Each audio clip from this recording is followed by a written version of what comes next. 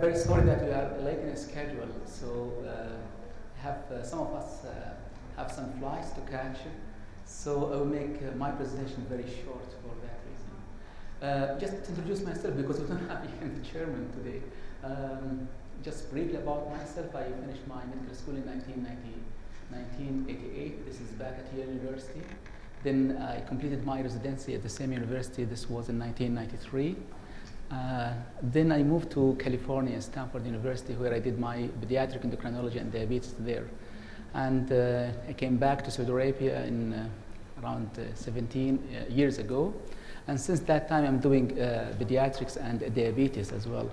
But lately, I'm medically directing some companies, like mHealth company, interested in making mobile health applications, as well as another company. It's called Socialize. We are trying to socialize with our children with diabetes.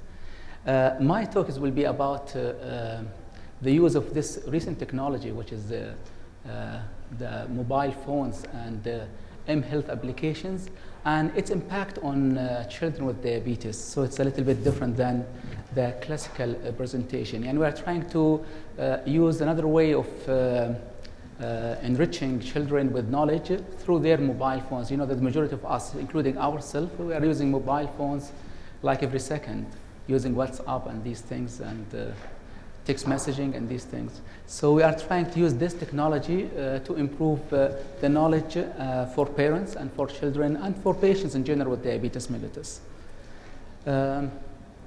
So this is very important. I mean, it's well known that diabetes is increasing. The prevalence of diabetes is increasing, and we have to find a new strategy to make things better by holding like such conferences. But still, I thought that we'll try to invent a new way of improving things, like using mobile phone technology. And I'm not saying it will be a replacement for the classical way of teaching, but it will be like a supplement for what we have right now. So how can we use mobile phones to improve things? There are two ways. There's the old-fashioned way by sending messages for patients to improve their diabetes knowledge. But more recently, we have what is called the M-phone applications and health applications. And I'm sure that every one of us downloaded some of these M-health applications in his mobile phone.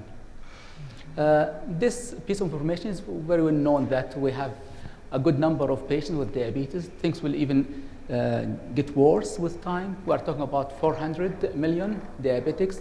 In a few years later, the number will increase to almost 600 million patients with diabetes. In our region here, you know that the prevalence is already high. It's increasing. Almost 1/4 of our population have diabetes. So for that reason, we are trying to find something just to push this curve down. So the curve is going up, and this cannot be achieved without collaboration and partnership between physicians, technologists, IT people, and patients as well. So we developed this company like 8 years ago. It's called mHealth company. It's a mobile health company. Interested, as I told you, in social media, making applications, mainly for diabetes. And the good thing about our region here in Saudi Arabia, in the Gulf country, like in Emirates, for example, every one of us is not using one mobile phone. Maybe we are using 2 or 3 mobile phones who are very connected to this technology. And as you can see here, you can read it that almost 80% of our people in Saudi Arabia, at least, using mobile phones, 2 hours or more. I'm sure that among us here, people are using mobile phones as well. So we are very connected to this technology. This is not just in our region that we are connected to this technology, even internationally. As you can see here, that mobile phone became the primary way of communication between adolescents. Even if you get your children to restaurants, for example, we are just trying to communicate using mobile phones. And so it says here that text messaging became the most frequent form of interactions among adolescents. So we are using heavily our mobile phones. Since we are using mobile phones, let's get use of it. And We didn't invent this technology, by the way. There are several papers talking about mobile phones and its effect and impact on educating patients with diabetes and with chronic illnesses, not just only diabetes. And several studies showed that this technology might improve the knowledge and eventually the glycemic control in patients with diabetes. This is a meta-analysis. People like meta-analysis because this analysis will collect several papers and analyze these several papers. So this is one of them, talking about mobile phones and its impact on diabetes. This meta-analysis reviewed a good number of articles talking about mobile phones, maybe 50 or more, but 15 out of these 50 were selected and were analyzed, and a good number of patients were included in these studies between 12 to 130. And it showed that mobile phones, applications, text messages will improve the knowledge and then improve the glycemic control in patients, children and adults with diabetes mellitus. I'm sure that you cannot read this is the list of the papers were selected, but as I told you, in conclusion that these papers showed that this technology like mHealth applications, text messages will improve the glycemic control. This is another paper, it's called Systematic Review, showing the same thing. It collected a good number of papers talking about the same concept about mobile health applications and mobile phones and its impact on diabetes care.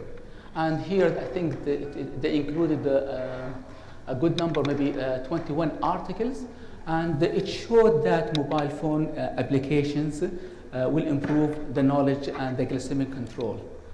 And we are not using the mobile phones just to send messages in our country in Saudi Arabia, but no, we are trying to use these mobile phone applications to provide consultation as well. And we have several call centers. People in our region, they are starving to communication. The dentist just before me, he was saying that the importance of oral health, for example, and we should, as a diabetologist, we should refer our patients to a dentist. And this is fine, but it's very difficult to refer a patient to a dentist, especially if we're talking about a governmental hospital. It's the waiting time maybe 1 year or more. So saying things good, but practically you cannot refer patients to ophthalmologists, you cannot refer patients to a dentist. So even the diabetologist, it's very difficult to get an appointment with a diabetologist, certified diabetologist. So what patients are lacking is communication and information. So by mobile phones, by having applications, by having a call center, things will be much better. This is one of the papers we published recently last year. It was published in the Journal of Telemedicine and Telecare. And the same thing, we tried to look at the effect of the mobile phone text messages on a glycemic control. This is in children and adolescents. And this is the aim of the study, to test the impact of mobile phones, the impact of SMS messages on knowledge and then on glycemic control. We collected about 200 patients with type 1 diabetes, and we were sending messages to these patients over 6 months. Just briefly, this is the parameters we looked at. We looked at the A1C, the frequency of hypo and hyper. We looked at the fasting blood glucose, the post-brain. All parameters were looked at. Not only that, we looked also at the frequency of hospital admissions, ER visits, the frequency of DKAs, the frequency of missing insulin injections, frequency of blood glucose monitoring, and lastly, the knowledge as well. So we were sending to these patients between 5 to 7 messages per day. Around 30,000 messages were sent to these patients.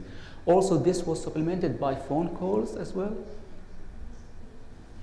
This is the content of the messages: knowledge about diabetes, symptoms, signs, pathophysiology, etiology, diagnosis, anything patients, as I told you, in Saudi Arabia, in this country, is lacking and starving for information and communication. So anything you will send to them, they will benefit from it. So we sent them also video clips, how to use the insulin, how to use the glucometer, these things, anything can be sent to these patients. We were sending them infographics.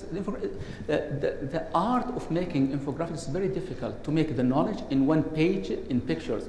So we made a lot of, a good number of infographics, and we were sent by their mobile phones.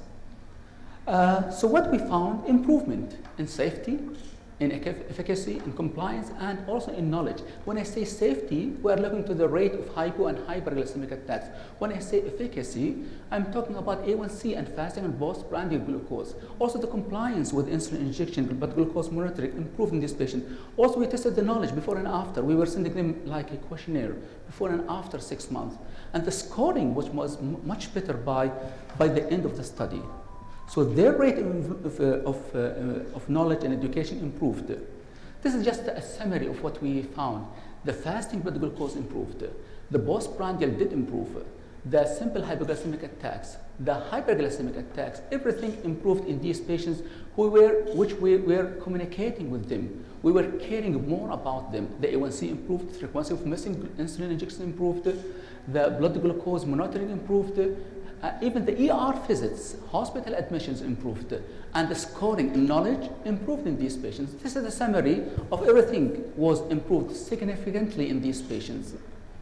The fasting blood glucose, postprandial, ER visits, hospital admissions, A1C, knowledge, the same thing. So this is the conclusion that mobile phones, SMS messages, I'm saying clearly it's not a replacement of the classical management, but this is a supplement of the standard care we are providing to our patients. So from that study, we were thinking about exploring this trial on adults with type 1, with type 2 diabetes. And this again was published in January 2015. The same concept, but this is in adults with type 2 diabetes.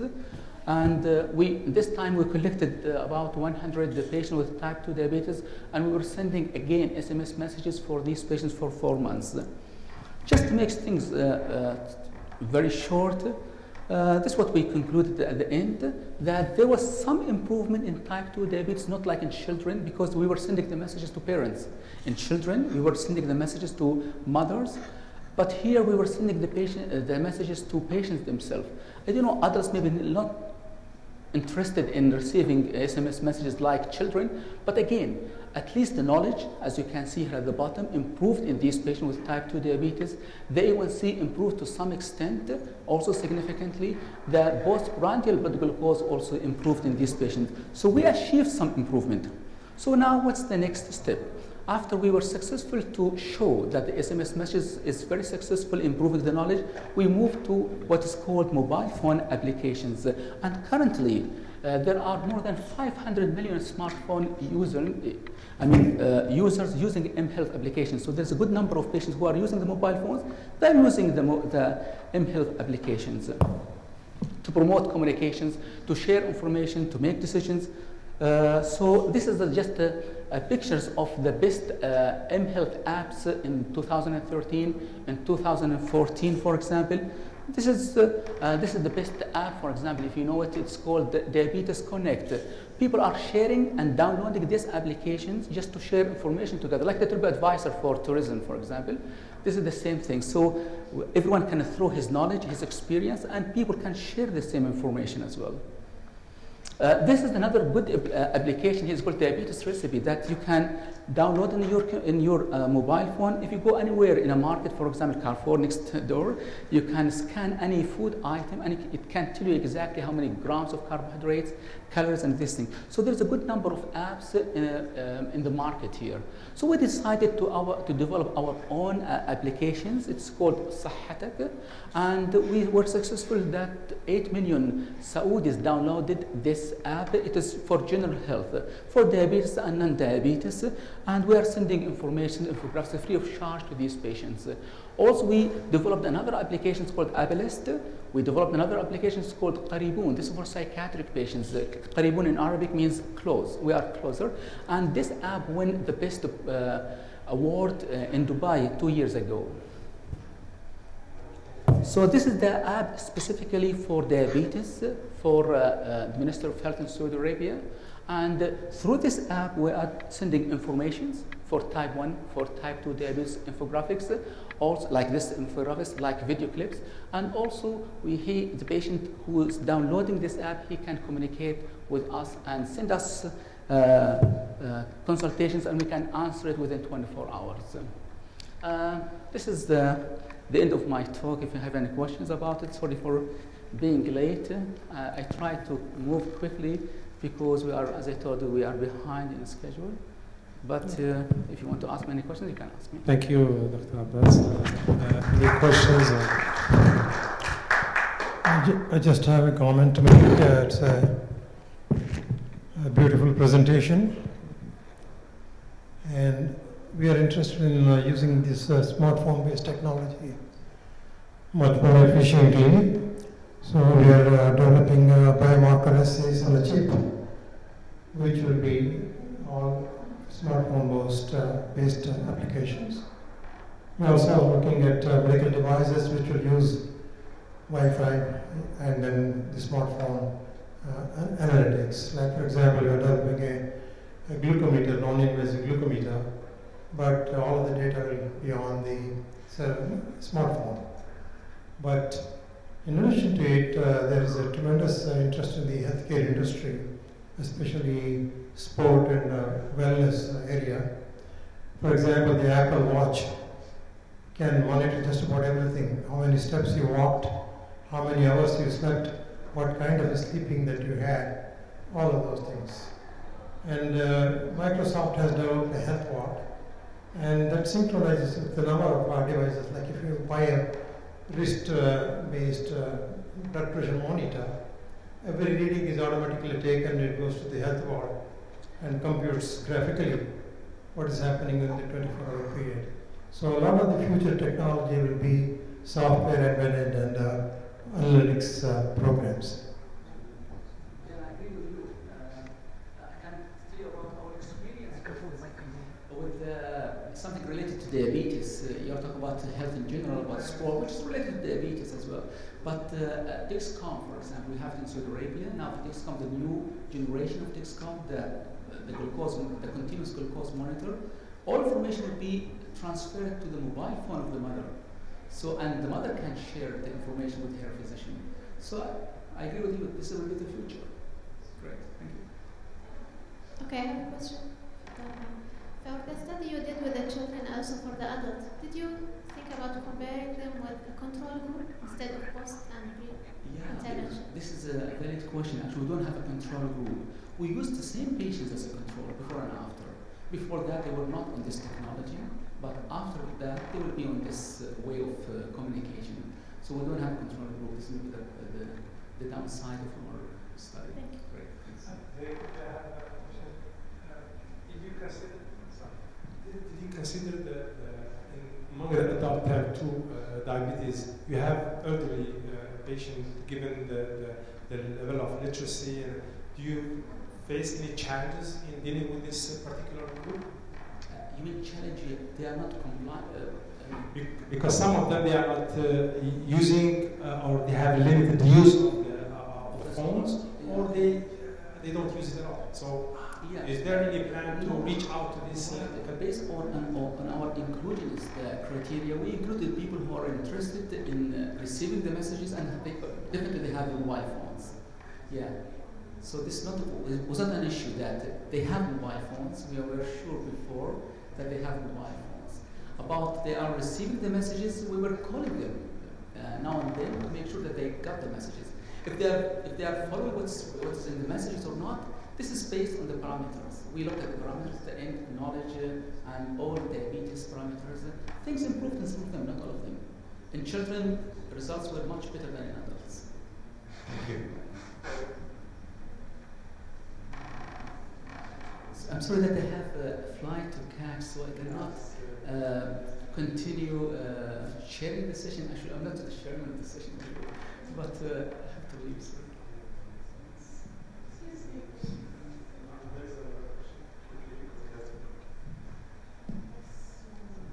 Thank you for the presentation. It was nice. How do we get this mobile phone? Especially in Nigeria, where we have a lot of diabetes cases there. How to get the mobile phones? We were talking about the mobile phone. No, we have a company. I mean, the application, how to make the apps, you mean? No, we have a company making apps. This is not an issue. The mobile phones is everywhere. Everyone has a mobile phone. But how to develop an app? It's easy. It's not very expensive. It costs about, in dirhams, to be between 60 to 100,000 dirhams. I mean, operating the whole things. I mean, we have just people are preparing the messages, sending the messages, and these things. And we have special people for a content, health content. Yeah, we have like 10, not many. All right, thank you. Yeah, some of them Jordanian, some of them Saudi Arabia.